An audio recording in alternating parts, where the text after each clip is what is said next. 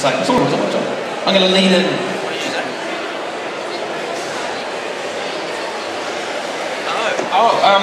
You mean like after the film's come out?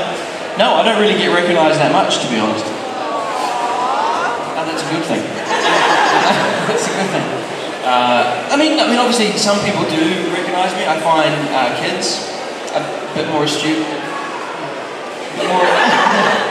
Sounds like lost a feather. I have it. Yeah, not really. To be honest, I probably get recognised more from the Johnsons than I do from the Hobbit.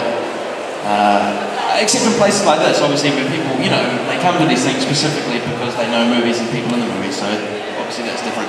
And it is nice. Look, it's nice to be recognised. I mean, I got dropped off here by the taxi driver, and he said, "Oh, why are you here?" I said, "I was in the Hobbit, so I'm coming down to, you know, tour and signing." "Oh, cool. Which one were you?" "I've seen the movie." And I said, "I was the dwarf with the blonde hair, called Philly." And he went, "No."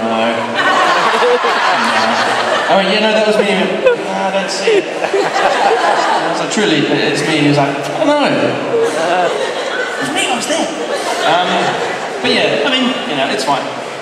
It's fine. I mean, it depends, like, honestly, and the attention depends on what kind of job you do. When I did Short of the Street a long time ago, probably before you were born, depressingly, the recognition wasn't always so positive, you know, because it's a soap opera, and so a lot of people would just be like, "You're a dick." But then doing the Johnsons and playing a dick, I've jumped ahead of them, so they've got nothing to say. And the Hobbit, you know, the Hobbit is pretty, you know, I think the fans of the Hobbit, they're really, really nice people, as far as the people that I've met. Yeah, but they are. I mean, they like Peter Jackson, they like his work, they're, you know, passionate about the film, and so it's nice. It's a nice feeling. And as far as I can see, they're fairly happy with how I interpreted the book, so you know, so the recognition's been nice. Yeah.